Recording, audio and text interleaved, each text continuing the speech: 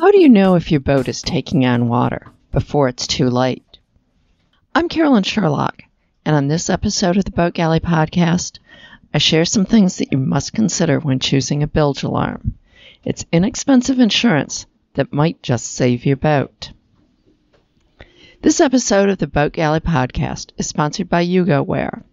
Yugo is the only waterproof floating phone case using dry suit zipper technology. Invest in your safety, because if you don't protect, you can't connect. Your phone is fully functional, and there's plenty of room for your keys, cash, and cards.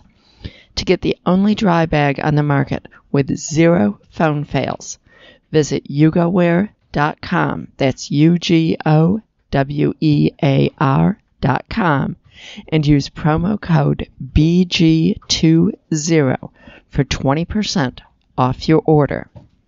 Yugo. Prepare for adventure. Almost 4 years ago, we got the horrible news that another Gemini took on water and sank underway to the Bahamas. The 2 people aboard were rescued by their buddy boat with no injuries, but the boat was lost. The owner publicly said that they had discovered 2 inches of water over the floorboards in one hull around midnight, were unable to find where the water was coming from, and within 20 minutes had to abandon the boat as it was about to capsize due to all the water in one hull. Now that got Dave and I thinking.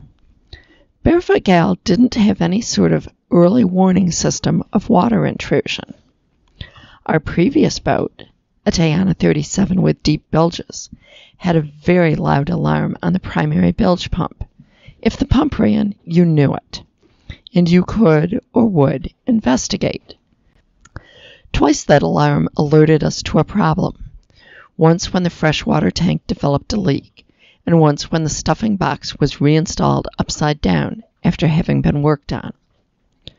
We both think that in order to have any chance of saving the boat in the event of a through-hull failure or any other water intrusion, you have to know about it as soon as possible.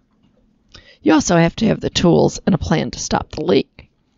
So I started looking at bilge alarms from various marine sources, and I discovered that they tended to be expensive, hardwired, hence time-consuming to install, and most were designed for a light and alarm at the helm. Nothing was wrong with them, but it just seemed like overkill for a boat like ours. We don't believe in cheaping out when it comes to safety equipment, but we thought that something simpler might actually be better.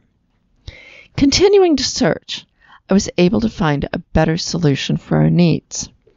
A home leak detector. They're designed to sound an alarm. It sounds similar to a smoke detector.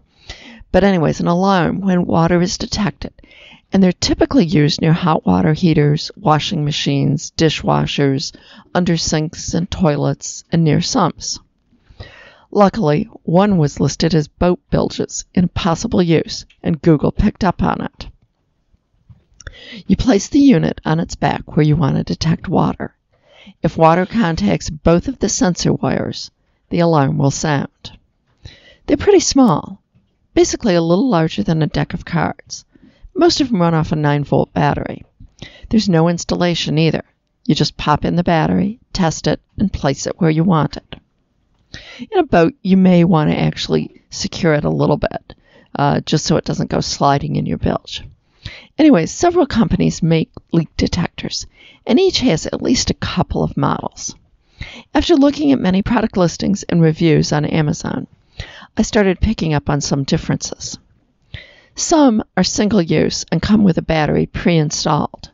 They're slightly cheaper, but you can't test them, and once they get wet once, say if you leave a hatch open, it rains, and water gets in the bilge, they have to be replaced. Some don't float.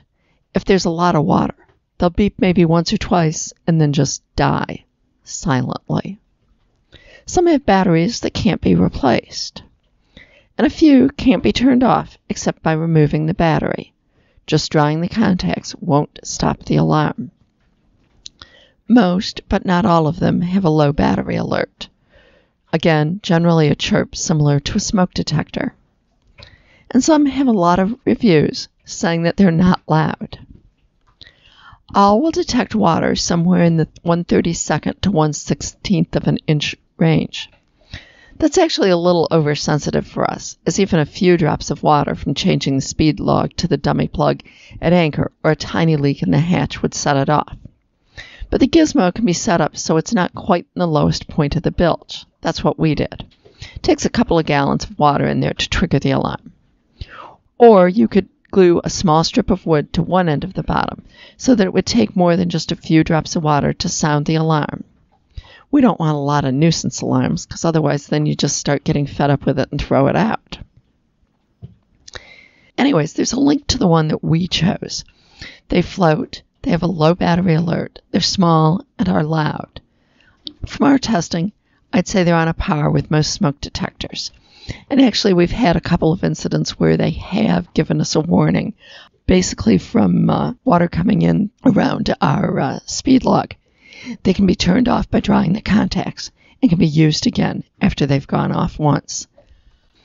Dave and I got one for each hull. Depending on your boat and the bilge configuration, you might want additional water detectors near a freshwater tank or near your holding tank to tell you of problems in those areas too. They're relatively inexpensive, so they're a very cost-effective early warning system. We got 2 of them and bought 4 lithium 9-volt batteries, 2 to install immediately and 2 to spare. Find all the links in the show notes. They're all from Amazon. Thanks for listening to the Boat Galley Podcast. Never miss an episode by subscribing today.